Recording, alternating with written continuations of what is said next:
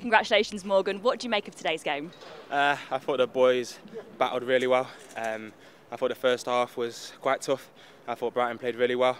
And then I feel like after they got their red card, I feel like that gave us a confidence boost to go on and keep the ball, have good possession of the ball, find little pockets, and as you've seen the combination players, how we scored our goals, and I thought the boys did absolutely excellent today.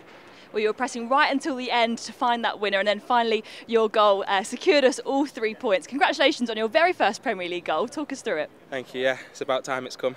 Yeah, I missed the first sitter, and I was devastated.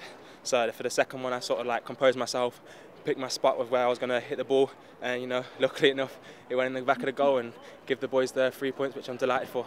Brilliant. And the red card, as you said, was quite a turning point in the game. But when Adama came off the bench and got the equaliser, did that give you the motivation to go on and win the game? As soon as Adama comes on the pitch, he gives you confidence anyway, because of the ability he has, and especially when he scored that goal. We thought to ourselves, look, we can go on and win this game now. And we kept going, we didn't stop, and it's shown right to the end, we kept going, and we got the 3 points, which is what we needed.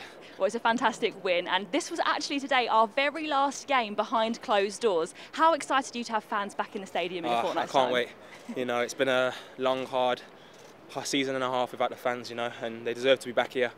And like we said, I can't wait for them to be back here cheering us on, and hopefully we can put in the performance for them.